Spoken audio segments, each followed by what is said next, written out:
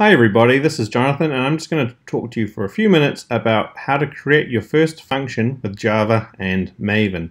So what is a function and why do you care about it?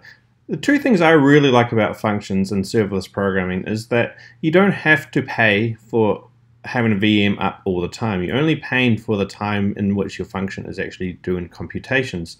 And secondly, you don't have to deal with the maintenance of a full VM. You can offload that to the cloud, Azure, or whoever you choose to use, and they will handle all the underlying software and hardware, and you only have to worry about the implementation of your functions and how they interact with other services provided on your chosen cloud. So obviously today I'm going to be using Azure, and we're just going to follow through this tutorial. We're not going to use the IDE, we're not going to use the Azure portal, we're just going to do it all from the command line. And we're of course going to do it in Java. So there's a number of prerequisites to creating a Azure function with Java, and some of them seem a little bit odd to Java developers. Having .NET Core, the Azure CLI, and Node.js is a little bit strange, I admit. The reason why they exist and why they're required is because Azure Functions actually allows you to run a local host installation of Azure Functions Cloud. So you don't have to deploy to Azure itself until you're happy with your functions code. You can test locally. So once you've got all of these installed, as well as the Azure Functions Core tools that is listed here, you can go ahead and you can use Maven to create an Azure Functions archetype. So let's copy this code and jump over to the terminal. I'm going to paste that in. And it's going to run in interactive mode. So it's going to ask me a few questions about how I want to configure my Azure functions. For the group ID, let's say net Jonathan Giles Azure functions. So this is the group ID. We're going to say the artifact ID is functions sample. Let's say we're happy with 1.0 snapshot as our version. The package is net Jonathan Giles Azure functions. That's fine as well. And the app name, that's fine. We can change the app name and that will change the URL if it's deployed to Azure itself. So for now, I'm happy with that. We'll deploy it into the West US region. And so yes, let's create this archetype. All right, everything has now been configured and we can jump over to Finder and we can see it's created a get ignore host JSON, local settings JSON, a Maven POM, as well as the source code and test code. And if we drill into the packages, you can see there's a function.java file. And this is standard Java code with annotations provided from the Azure Functions API. So you can see there's a function name annotation and hello. This becomes the endpoint to access this function.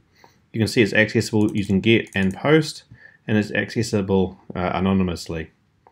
You can see when this method is called, it tries to get a query parameter called name, and it also looks at the body. So it chooses to take the body, but if the body is not available, it will use the query parameter that we have in this line here for name. So if name is null, we're going to return a message back saying, please pass a name on the query string or in the request body. But if the name is not null, we're going to say hello as well as the name that was provided to us. And we're just going to return that back with status code of 200 to show that it was successful.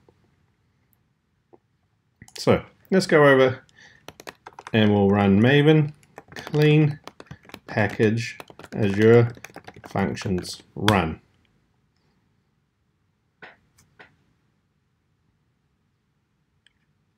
Oh, sorry, I didn't go into the correct directory, so let's just do that again. So now we're cleaning, we're packaging and running the tests, and now we're running Azure Functions locally. So you can see here it's found hello, it's used reflection at runtime to find the one class that was generated in the sample, and it's told us the URL to access it is localhost 7071/API/hello. And we can actually test that. We can load up a REST client like Insomnia, and we can create a new request, and let's call it hello, and we'll make it a GET request.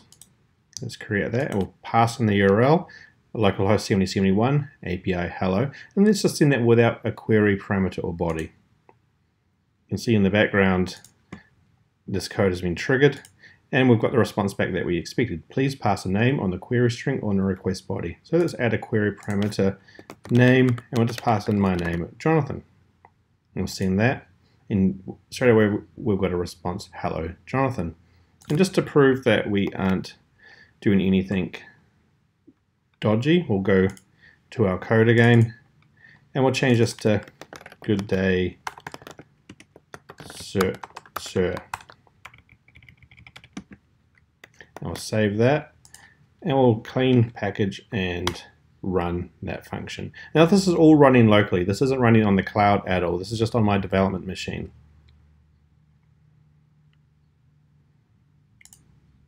Once that runs, we see we've got the same URL, so we can come back into Insomnia and we can send name Jonathan. Now the response is good day sir, Jonathan. Alright, very good. So let's shut down the server. What we can do now is we can push this code up to Azure itself, and we can say we're happy with this function. So that's Maven clean package Azure Functions, and instead of saying run, we're going to say deploy. And so the first time we run this, it takes a little bit longer than usual because Azure is having to provision our new Azure Functions service, and then it's going to upload the files. So the first time, the whole provisioning takes a little bit longer. So what we're going to do is we're going to sit here and watch this happen, and then the next time it's not going to have to do the provisioning. So while that's happening, let's switch over to the Azure Functions documentation.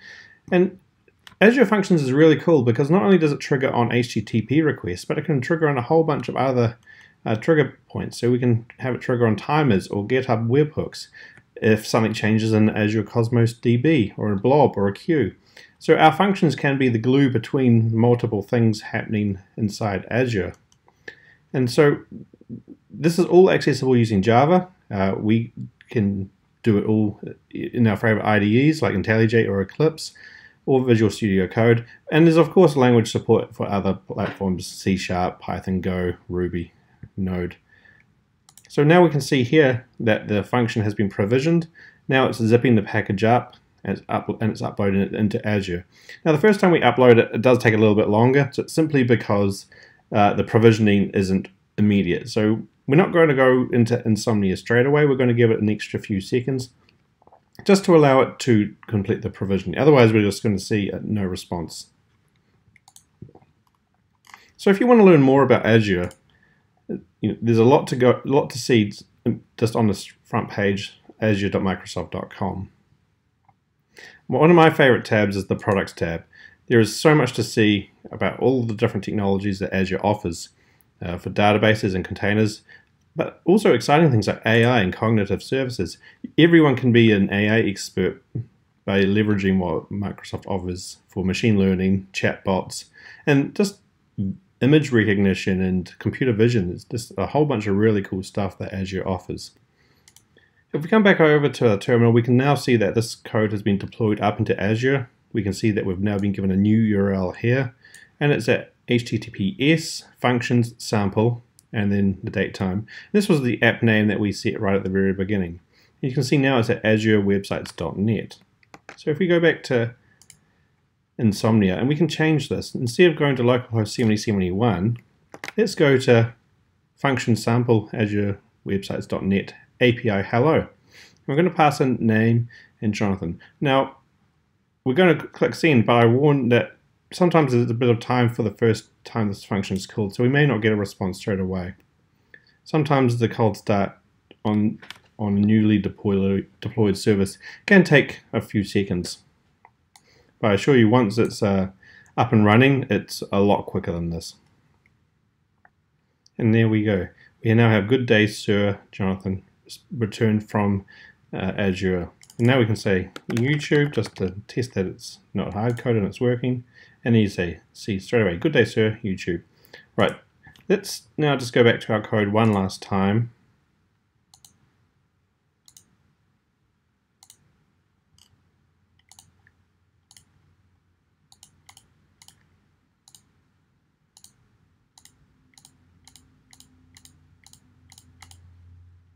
And we're going to just say goodbye. Now we'll clean package and deploy that again to the cloud. So this time we're not going to run it locally, we're going to push it again to the cloud. And we'll see that it's a little bit quicker the second time around because we're no longer having to provision the whole Azure Function service. We are simply updating it. So we're going to package it down into a zip file, we're going to upload it to the cloud, and Azure then is going to unzip that file and configure all the services that are required to use the latest code. So we can see there's 4 steps. It's now complete. Now let's switch over to Insomnia, and we're going to say everyone. Say goodbye everyone. And there you go, goodbye everyone. Alright, so that's been a really quick overview of using Java, Maven, the command line, to push Azure functions from your local machine and to test them on your local machine up into the cloud where they can be accessed to perform whatever functions you require. In this case, we were just using HTTP triggers, but as I said, there's triggers for a lot of other things.